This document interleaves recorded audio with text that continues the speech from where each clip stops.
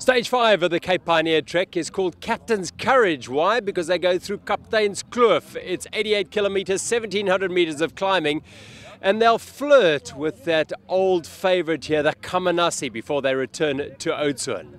A perler of a day in the Klein Karoo as the riders rolled away from Langenhoven Gymnasium. A gentle pedal through town, and then it was the long undulating district road drag. For the first time in many years, the race diverted around the mighty Kamanassi, but they would still get a feel for the unforgiving terrain. But before then, a chance for the gamblers to roll the dice. And playing the high-stakes game first with the Mbuko freewheel psychology pair of Chris Volliter and Dylan Rebello, who attacked early on. No threat to the GC contenders, they were given plenty of rope. More trouble for the Estonian Peters. Bruce and Tarvis, a puncture in the neutral zone, had them working hard to chase back. And then they launched a counter-attack with solo leader Yuri Krivenek to try and bridge across to the leading pair. But the European champion and his young partner Tarvis paid the price once more for running lightweight tyres with a second flat, and they were soon back in the big bunch. Mbuko's lead was 3 minutes at best as they hammered through the broad, flat expanse of the ostrich farming region. However, once they reached the steepest climb of the day at around 35 kilometers, things started to unravel. Volliter reduced to walking up the steepest pitches, and the Swiss powerhouse climber Conny Losa ripping the chasing pack to pieces as he powered upwards. Race leaders Bell and Combrink, who took just over 8 minutes advantage into the stage, had a puncture halfway through the stage. No problem for the pair. Bell owns a bike shop in Nelspruit and Combrink helps out in the workshop. The Mbuko Express idled into the bunch, and soon afterwards, Eric Kleinhans and Matt Beers of Team Full Sus, feeding off back-to-back stage wins, decided to dip into the well once more and put in a powerful attack on a tricky descent. 6th overall and 5 minutes off 5th, they were loving the rough, harsh terrain. The distressingly low Kamanassi Dam was as close as they came to visiting the inaccessible, much-feared landscape. Bruce and Tarvis reacted and set about chasing the leaders, and the young spur combination of James Reid and Julian Jessup, needing 1 minute and 8 seconds on Stopper Belt Specialised to move into 3rd place, had found their legs. And the top 2 teams, NAD Pro and CBC, were riding together as they pulled hard into the headwind. Full Sus were all class once more as they galloped towards Oudtshoorn, eventually crossing the line in 3 hours and 18 minutes.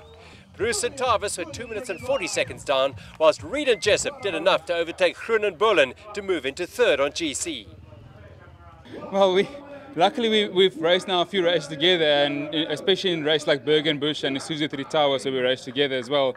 We realised we're both very good on the technical, and even in those races we could force a bit of a gap. And then again, we have, if we flat on the downhill or something happens, we don't care. We're out of the GC running, or pretty much out of the GC running. So for us, it's about winning stages. So if something happens, we'll stop at the water points, eat a bit of ostrich steak. So it's not too bad if something happens, and if we get it right, then there's a nice prize at the end of the day.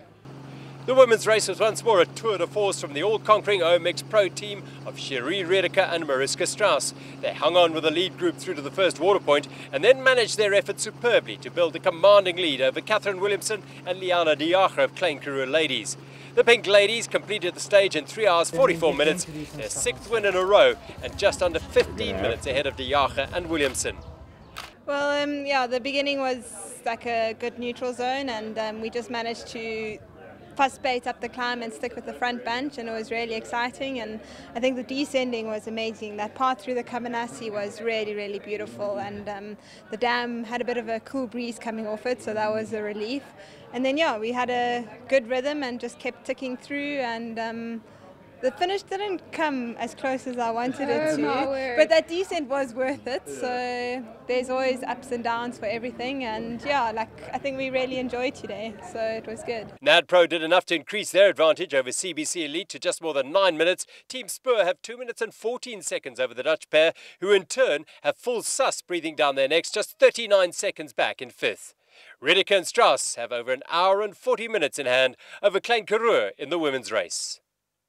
After a week of exploring the wonderful trails of the Southern Cape, it comes down to one final day. It's called Chandelier Champagne. There'll be plenty of the latter. They'll start in the former, 57 kilometres around Chandelier Game Reserve, 1,200 metres of climbing, before they finish to taste the champagne in front of the Queen's Hotel in the centre of Oudtshoorn.